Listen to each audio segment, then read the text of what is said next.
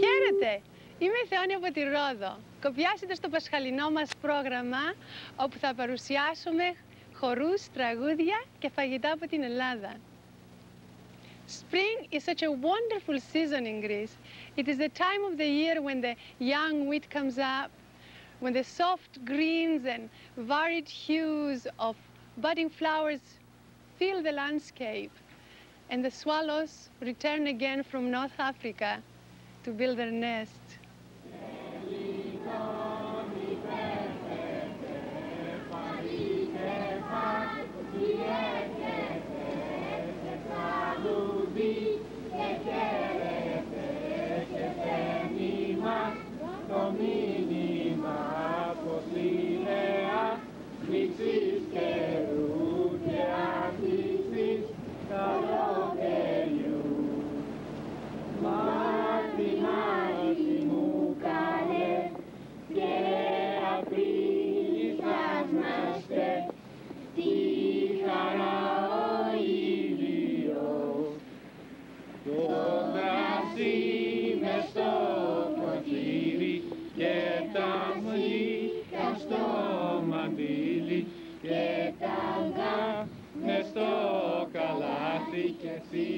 This is the Helidonisma, the song of the swallows welcoming spring, which arrives much earlier in Greece than it does here in New England. It has been sung every year in my island of Rhodes since the 6th century BC. Today is sung also by the children of St. Nicholas Church School of Lexington, Massachusetts, as part of our festivities celebrating the most deeply rooted holiday of the year in Greece, Easter.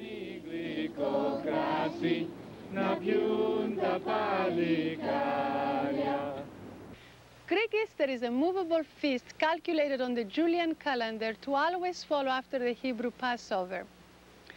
Easter has customs and traditions interwoven with religion, ancient myths, and traditional observances.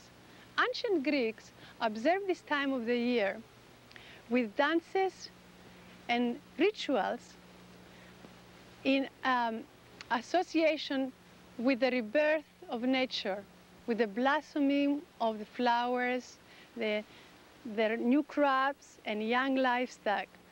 But Greeks now all over the world observe it with fasting, feasting, and worship in association with the resurrection of Christ. The Easter season begins with the pre-Lental Carnival Week, followed by the 40 days of Lent, the Holy Week, Easter Day, and a whole week of post-Easter activities. I remember the Carnival Week with the fun, dancing, and masquerading and good food. It really begins with the meat-eating Sunday and ends with the dairy-eating Sunday. And the old men in the village, they say that this week is really connected with the old Cronian festivities, which dates back to their forefathers, and that really gives an opportunity to the Greeks to express their love for dancing and food.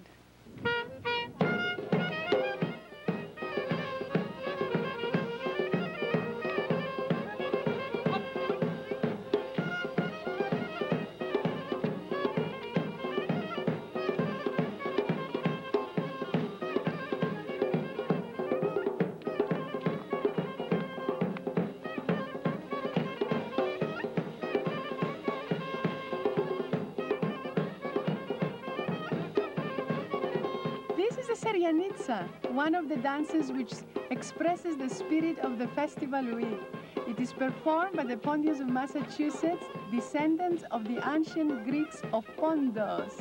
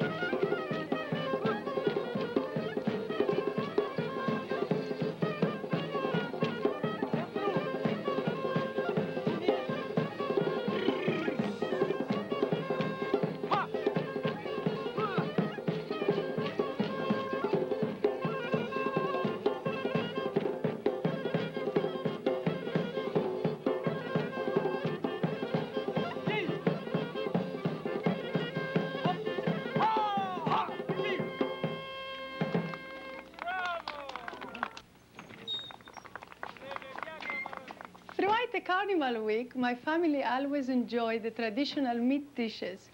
Some of them had to be done ahead of time so housewives can have fun too.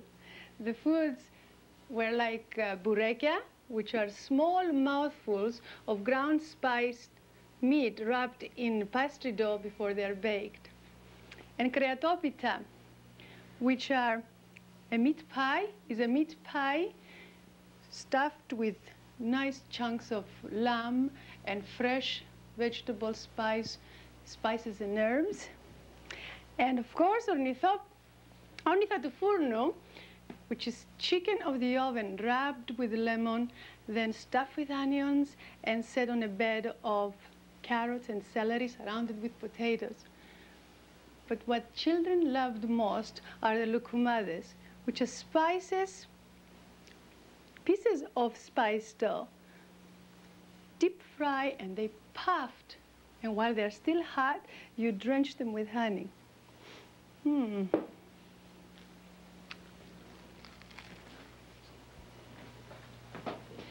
for the dairy eating Sunday, the real goodbye to midday. All our relatives and friends will gather in our house to celebrate it.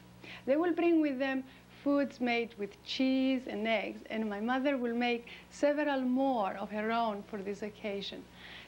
Favorite dishes of my mother were the flaunes, which are open-faced cheese tarts made with melted feta cheese and herbs, and also tiropsomo, which is a cheese bread made with roll-out yeast dough stuffed with 4 kinds of cheese and then shaped by gathering the edges and twisting them on the top. Another dish always present at this day is the sfogata, and they're inverted omelettes. And this one, omelette, and this one is made with bits of fresh green zucchini squash, and it's one of my most favorite foods of this season. Then is mizithropita. This one is a cheesecake made with sweet cheeses and honey and topped with whole apricots in syrup. Games are also part of this week's festivities, and one of them is play with an egg. It swings by a string from a tree, and children try to catch it with their mouths. He or she who catches it is the luckiest person of the year. Sandra, higher.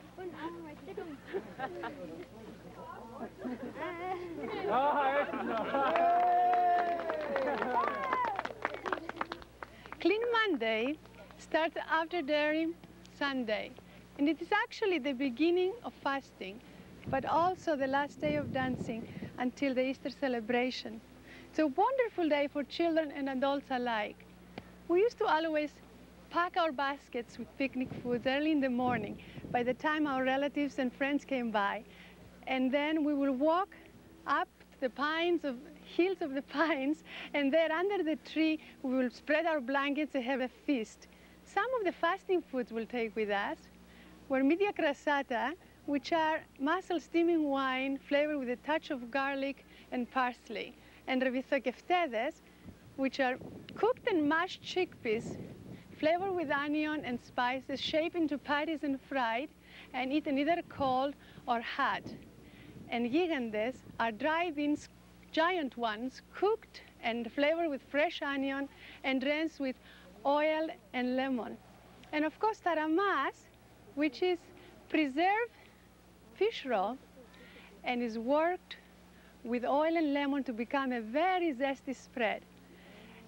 And then are the tursia, which are pickled vegetables cut out in different shapes, always present at this day with radishes, scallions, and lettuces and olives.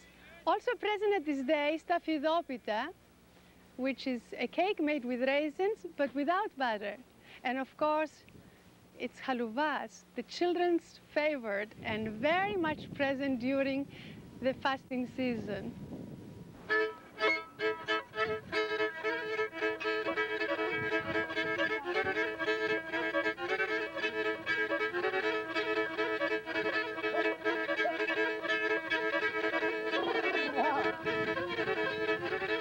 Bonfires are also lit on Clean Monday. and we would all dash through the flames twice, shouting exorcism. So any evil spirit which hides in our body would drop into the fire, thus purifying ourselves. A Pontian dance called Pirichios expresses the spirit of this custom.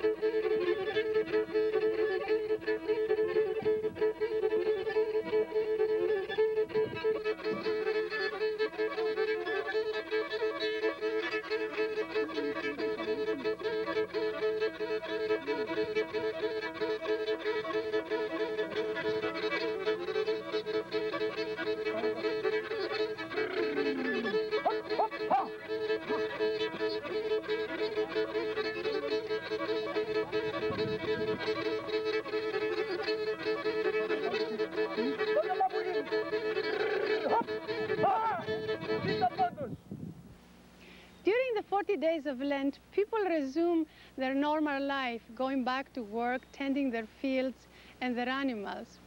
The shepherds up on their high camping grounds take advantage of this fasting season, and they use the milk to make cheese and butter to be used for Easter. On the village, the storytellers talk about fasting, and one of the stories is about goddess Dimitris' long search for her lost daughter Persephone. And the legend is that Persephone was abducted by Pluto, the god of the underworld, and that Dimitris searched all over the earth to find her in vain, neglecting to eat and neglecting her duties as a mother earth. A fascinating story for me, and I always look forward to hear it every year at this time.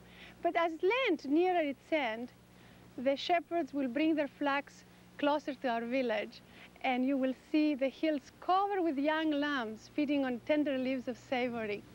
The winds were so peaceful, and the days were peaceful, and the winds were so balmy.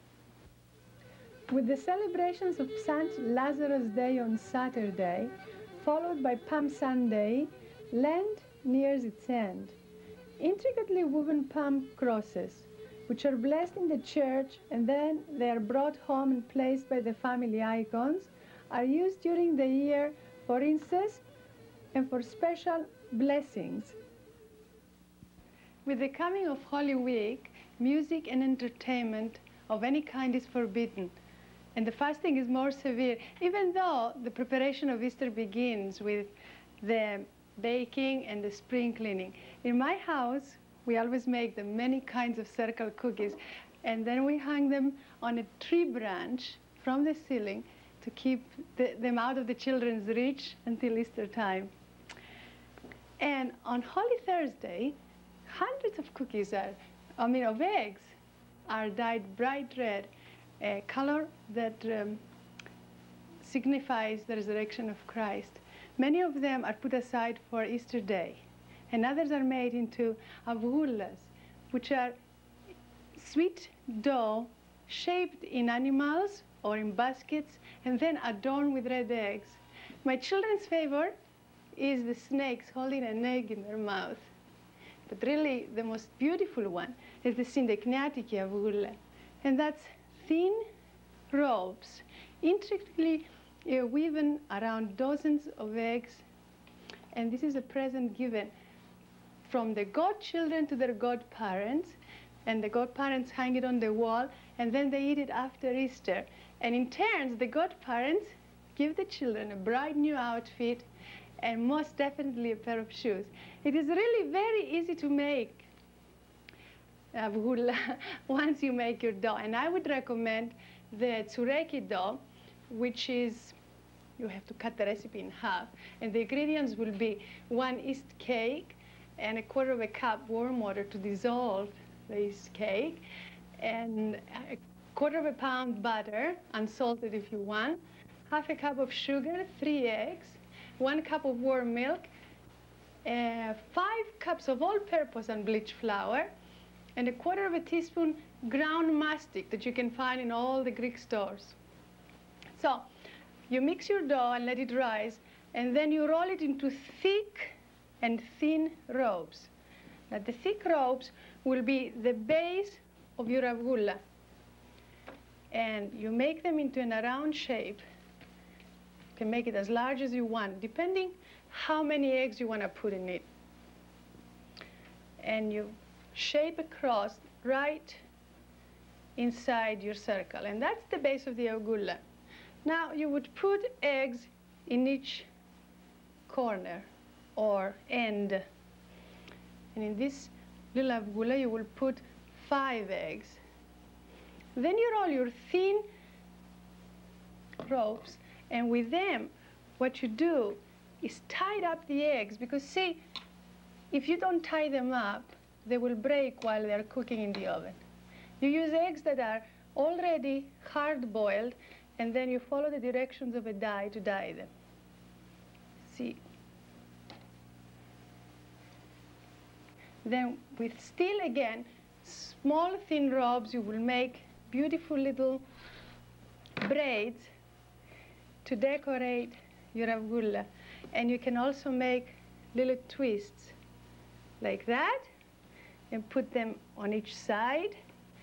Now the braid is very easy to make. Just take 3 pieces of dough, pinch together the ends, and then you braid it like you would braid your hair. That makes a cute little braid. Then you just use your imagination. You make little birds, okay? And you just put them on the side. And what you do, you take a scissor and start pinching the dough. And when it's baked, that gives it a beautiful surface. You can do it below the braid, not right on it. And you can do the top. See? And you have an avgoula that looks like this. And then you put the very last touch on it. And that's again with thick, thin rope, which you scallop it at the very end with clover. No clover, clove. That gives it a nice touch and also keeps it secure, so when it's baked, it's all scalloped around it. Now, you brush it with egg just before you bake it. But you have to be very careful not to touch with the egg the red eggs, because they will discolor. And you bake it at 350 And then you get a beautiful shiny avgula like this. Isn't it beautiful?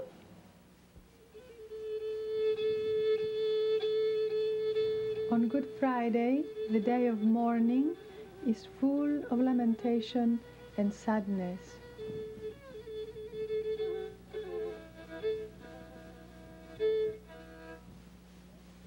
Preparations for Easter continues on Saturday.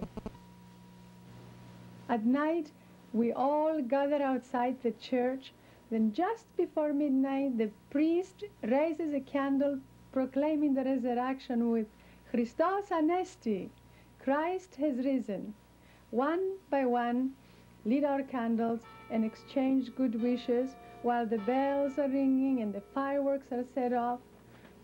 We took the light at home, guarding it from the wind, and before entering our house, my father would make the sign of cross on the top of the door to keep evil spirits out of the home. After the oil lamp was lit, the candles were set on the table where the traditional Easter soup, the lambrosupa, was served, accompanied with cheese triangles, but not before the red eggs were cracked by the family members. Each of us will choose an egg and hold it in our hand just with the tip exposed, and then very gently we tap the tips together until they cracked. And the ones whose egg has survived all the cracking, then he is the luckiest one in the family. Once more, Berdan? I'm the lucky one. Easter Day is so beautiful. After the short church service called the Mass of Love, where children kiss their parents' hands and ask forgiveness for misbehaving, everybody rushes home for the Paschal meal. Children are dressed in their bright new clothes and they're cracking eggs away with relatives and friends. And the table is beautifully decorated with the base tablecloth and flowers of the spring, the many color anemones, and a bowl of bright, bright red eggs.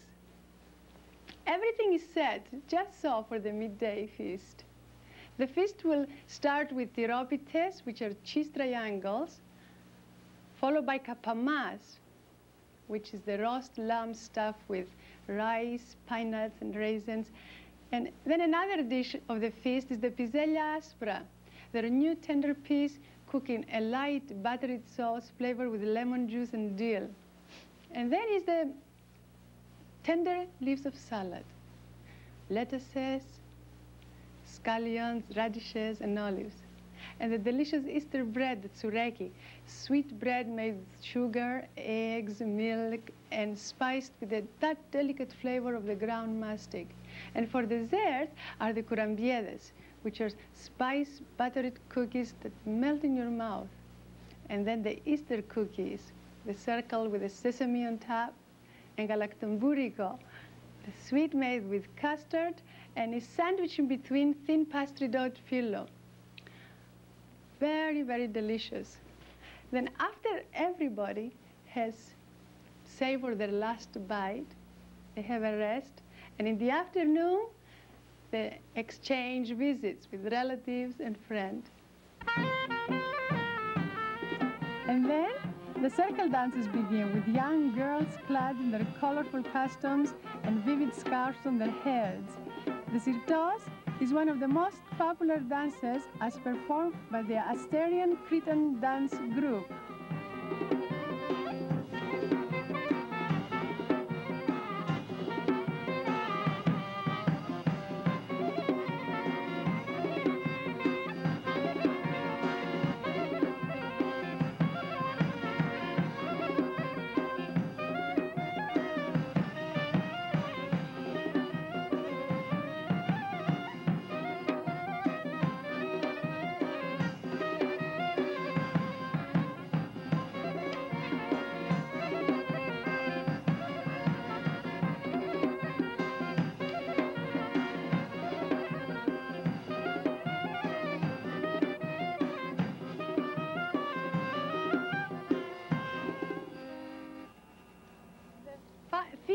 and dance continues throughout the week, with lambs roasting on the spit outdoors, and children, adults, and old people socializing and dancing to the music.